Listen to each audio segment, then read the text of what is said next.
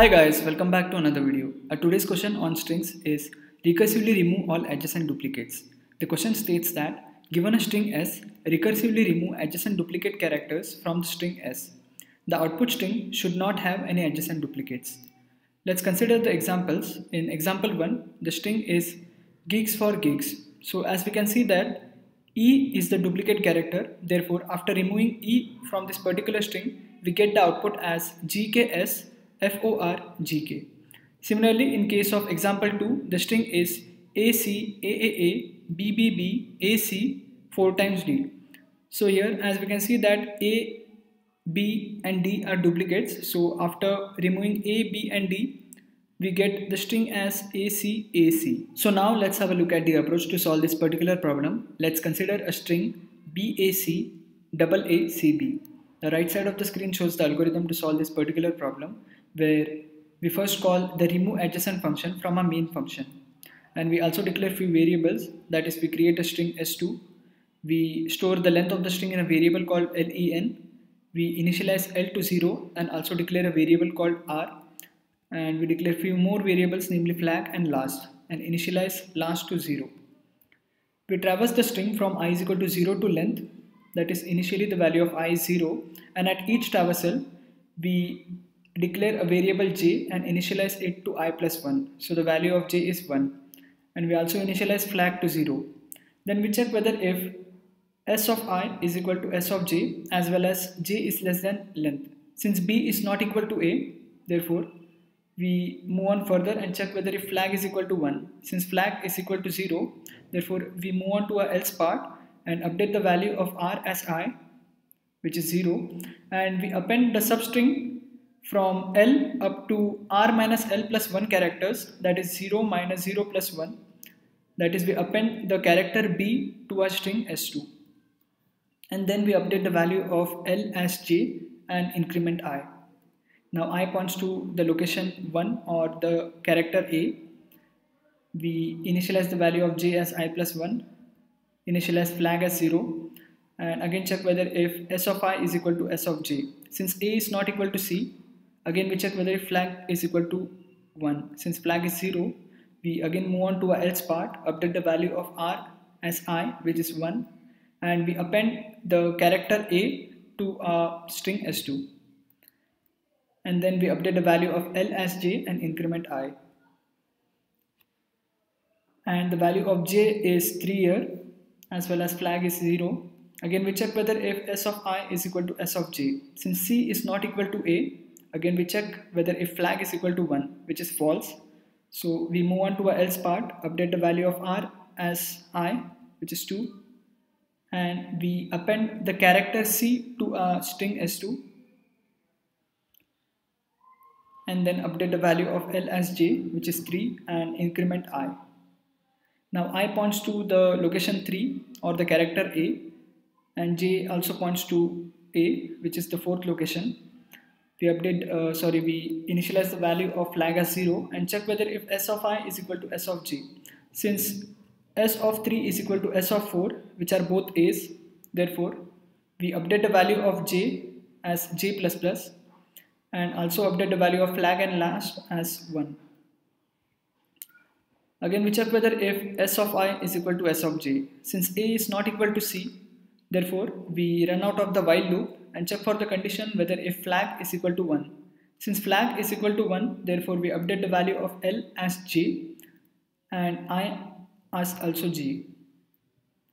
So the value of L is now 5, as well as I points to the 5th memory location, and the value of j is now 6. We initialize the value of flag as 0, as well as check for the condition whether if c is equal to b. Since c is not equal to b, we check whether if flag is equal to 1, which is false, and we move on to a else part where we update the value of R as I, which is 5, and we append the character C to a string S2 and update the value of L as j and increment I. Now I points to the last character of the string, which is B. So the value of j is 7, as well as flag is initialized to 0. We check whether if s of I is equal to s of j. Since we don't have any character at s of j, therefore this condition is false, and we check whether if flag is equal to 1, which is also false. So again we are in a else part where we update the value of r as I, which is 6, as well as we append the character b to a string s2, and then update the value of l as j and increment I. Now I points to the location 7, which is not less than length. Therefore we come out of the for loop and we check for the condition whether if last is equal to 0. Since the value of last is 1, therefore we are in a else part where we again call the recursive function remove adjacent with a new string s2, which is BACCB. So again we run a for loop for this function, as well as we create few variables, namely s2, length, l, r, flag and last.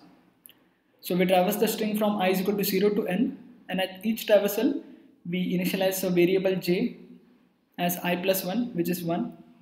We initialize flag to 0 and check whether if b is equal to a. Since b is not equal to a, we also check whether if flag is equal to 1, which is false. So we are in the else part where we update the value of r as I, append the particular character b to a new string s2, as well as update the value of j and increment I. So now I points to 1 and j points to 2, as well as flag is equal to 0. Again we check whether if a is equal to c, which is false, as well as flag is not equal to 1. Therefore we are in a else part where we update the value of r as I, as well as append the character a to a string s2, and update the value of l as j and increment I. Now I points to 2 and j points to 3, and we check whether if s of I is equal to s of j. Since s of 2 is equal to s of 3, therefore we update the value of j as j++, which is 4, and also update the value of flag and last to 1. And again we check whether if s of 2 is equal to s of 4. Since c is not equal to b, therefore we come out of the while loop and check for the condition whether if flag is equal to 1, which is 2. Therefore we update the value of l as j and I as also j. So now I points to the last character of the string, which is 4, and j points to 5, which is out of the bound of the string. Now we check whether if s of I is equal to s of j. Since there is no value at s of j, as well as j is not less than length, therefore we come out of the while loop, check for the condition whether if flag is equal to 1, which is false. So again we are in a else part where we update the value of r as I, which is 4, and append the character b to a string s2, and update the value of l as j and increment I. Now I is not less than length, therefore we come out of the for loop, check for the condition whether if last is equal to 0. Since last is equal to 1, therefore again we call the recursive function remove adjacent with a new string s2, which is BAB. And finally, as we have seen earlier, we traverse the string from I is equal to 0 to length, and we append the string characters into a new string s2. So after appending all the characters, we get the string s2 as BAB, and the values of flag and last are 0. So we check whether if last is equal to 0, and in this case last is equal to 0, therefore we simply return a string s2. That is, we return BAB, which is our output. So now let's have a look at our actual code. As we have seen in the explanation part, in the main function we first call the remove adjacent function with a string s, which returns the string s2. So in the remove adjacent function, we first create a string s2, as well as we declare few variables, namely length, l, r, flag and last. We initialize l to 0 as well as last to 0. Then we traverse the string from I is equal to 0 to the length of the string, and at each traversal we create a variable j, which is equal to I plus 1, as well as we initialize the value of flag as 0. Then we run a while loop for the condition whether if s of I is equal to s of j, as well as j is less than length, and if so, then we update the value of j as j++, as well as we update the value of flag and last to 1. Then we check for the condition whether if flag is equal to 0, and if so, we update the value of l and I to j. Else we update the value of r as I, we append the characters of the string s from L up to r minus L plus 1 number of characters into the string s2, and then we update the value of L as j and increment I. And finally, after the for loop, we check whether if last is equal to 0, that is, if the string does not contain any duplicate characters. If so, we return the string s2, else we call the recursive function removeAdjacent with a new string s2. So now we can compile our code.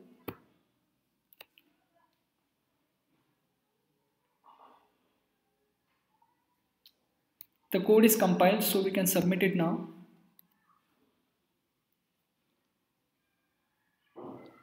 And it got submitted successfully. So if you found the video helpful, then do hit that like button and subscribe to my YouTube channel for more such upcoming videos on must-do coding questions for interview preparations. Thank you.